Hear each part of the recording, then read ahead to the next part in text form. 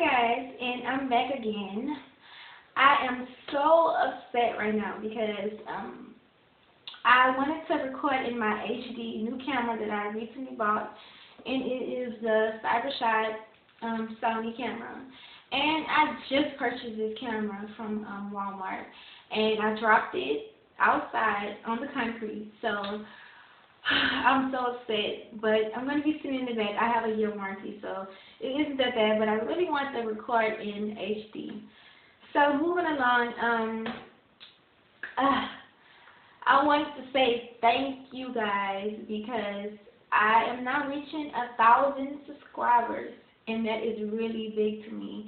I find it really interesting that you guys are interested in me. So I will be doing a giveaway really soon, so stay tuned for that. And also, I have a surprise for you guys. So I will not be saying it in this video, but it's coming up. But I'm here to discuss these shoes that everyone has been going crazy about in my inboxes, in my comments, and posts everything about these shoes that I purchased. And I got over 16,000 views and over 200 comments and over 100 likes on this video. So I'm coming back to give you my personal and clear thought of these shoes and exactly where I bought them from. So you guys may remember the gold all-star shoes from Chic that I had in a video. So here they are again. Well, here they are again. And they still look the same. Still gorgeous. So I'm going to take one out just to show it to you guys. So here it is. And yeah, it looks the same. So yeah, it still has all the diamonds on the inside. Still has all the glitter, the diamonds on the heel. I wear these, you know, for special occasions and stuff like that. So in this video, I'm going to be just summing up all the questions for you guys because I couldn't be able to answer all the questions and get back, so I had to do another video so I can just sum up all the questions. So one of the questions I got was, are these hard to walk in? Because I model, so I'm used to walking in very difficult shoes. So these are not hard to walk in, but if you're a beginner in heels or you do not like to wear heels for a very long time period, these shoes are really not for you because, yeah, they do have a hold onto your ankles and how high the heel is exactly. But if you could take the Dr. Scholl's and put them in and you're that type of girl, you could be just fine. But yeah, they're still gorgeous.